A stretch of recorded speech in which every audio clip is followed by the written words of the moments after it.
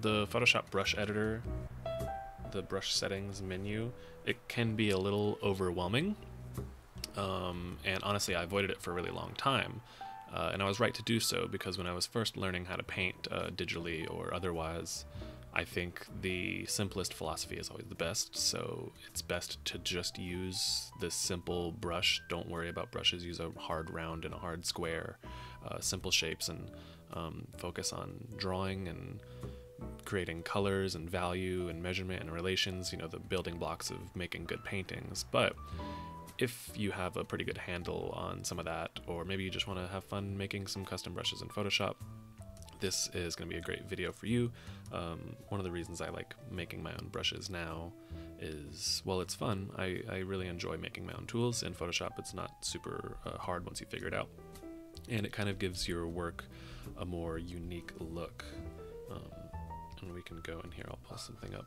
A couple paintings that I did recently of some flower fields that were very inspired by making brushes. I was making all these brushes and I was having fun and just creating these things. So these are all made a mixture of brushes I already had, and a lot of them are brushes I created, like these lupine brushes.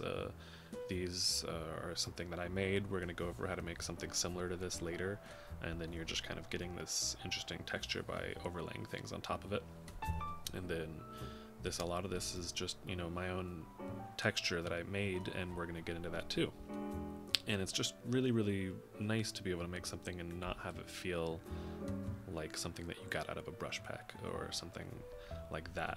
And in the end, I could strip all of these of their texture and their fanciness, and they would probably still read as correctly, because the foundation of the color and the drawing and the composition and the lighting, that's what's most important.